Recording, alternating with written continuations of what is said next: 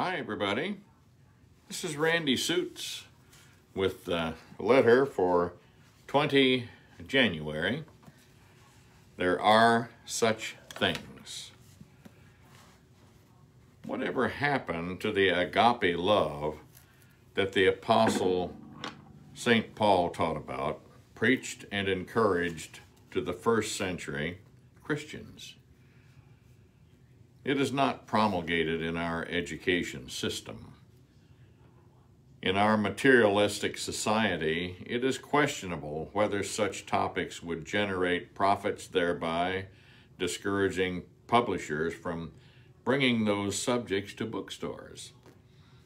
Even modern churches have compromised dogma and godly principles to fill the pews and increase tithes and offerings, choosing instead to tickle the ears of the membership with good music and pleasantries.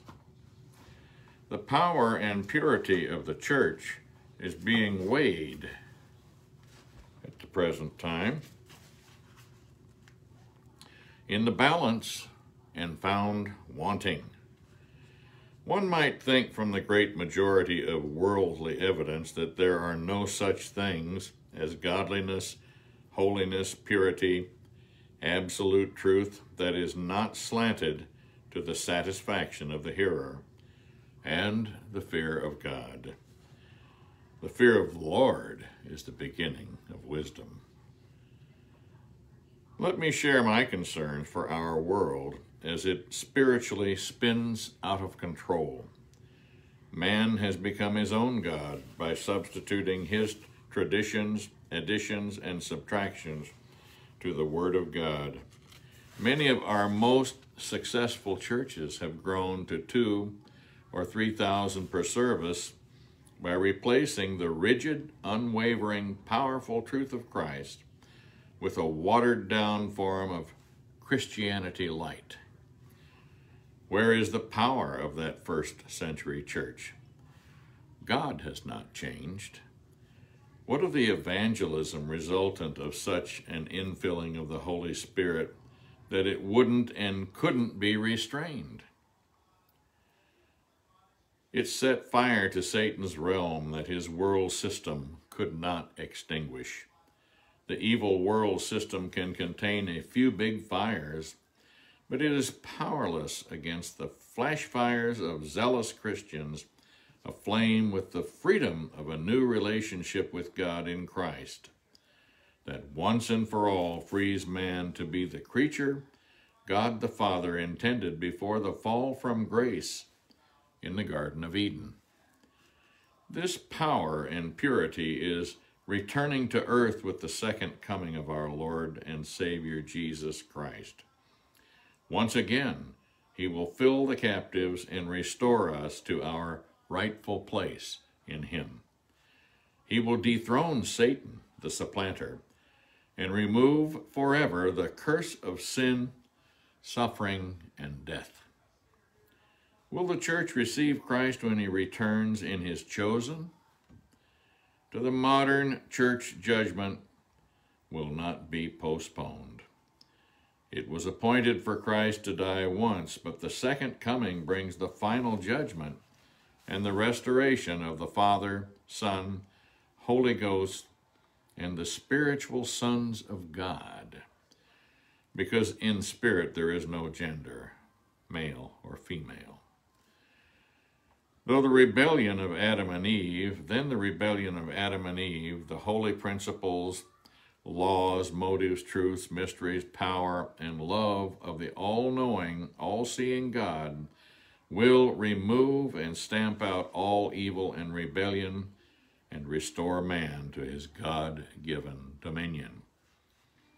He shall one day be victorious when the last enemy, death, is destroyed. We shall rejoice in the Most High God because there are such things ordained and promised by the great I Am. May God open our understanding to all knowledge and truth. Kohane. These are the things that we yearn for, aren't they? The second coming of our Lord. And there are such things.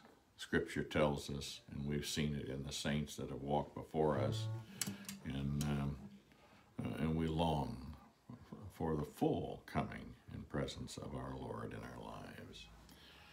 And now we're going to do a good song here called He Touched Me.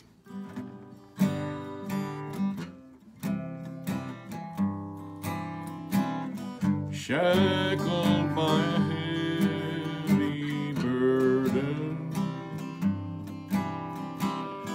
'neath the load of guilt and shame, then the hand of Jesus touched me, and now I am no longer the same. He touched me, oh, He touched me, and oh, the joy that floods my soul. Something happened, and now I know He touched me and made me whole. Since I met this blessed Savior,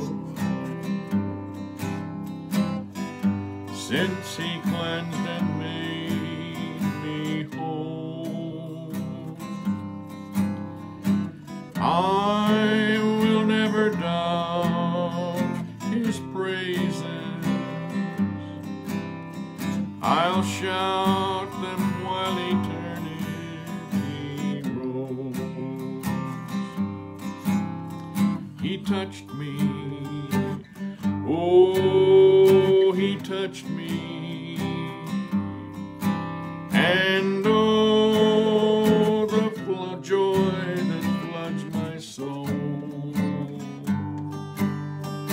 Something happened, and now I know He touched me and made me whole.